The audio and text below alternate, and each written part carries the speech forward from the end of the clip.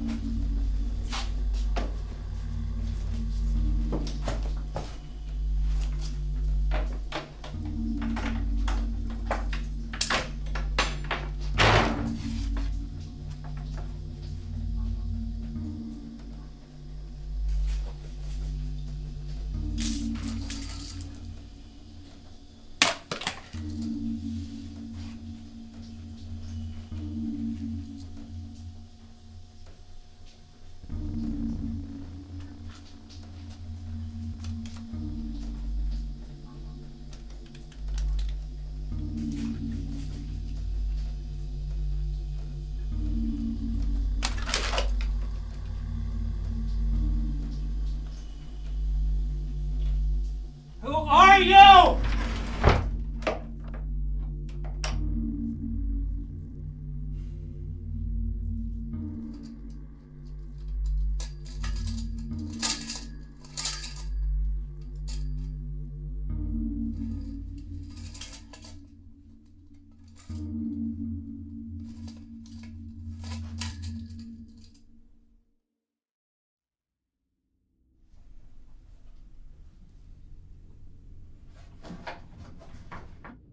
What's up, little dude? Oh, were you napping? You know, Danny wants to wait a while to finish you off. And I keep telling him, the longer we keep you, the better your chances are. But no, he wants to wait. Wait for people to stop looking for you. Wait for the heat to die down, as he puts it. I swear he watches too many movies. Just kill me.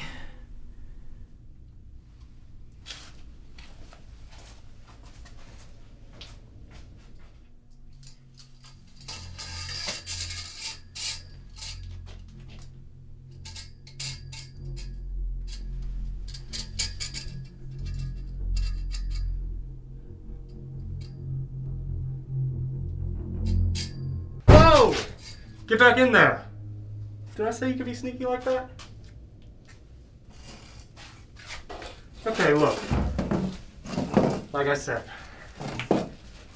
Daniel wants to keep you alive for a while, and for the first couple weeks I didn't agree with that decision. It seemed too risky. But the longer we've had you, the more I'm enjoying this, man. I've never had this much power before. I was never the kind of guy that would go for the adrenaline rushes. I see people rock climbing and skydiving, and I think to myself, that's not for you.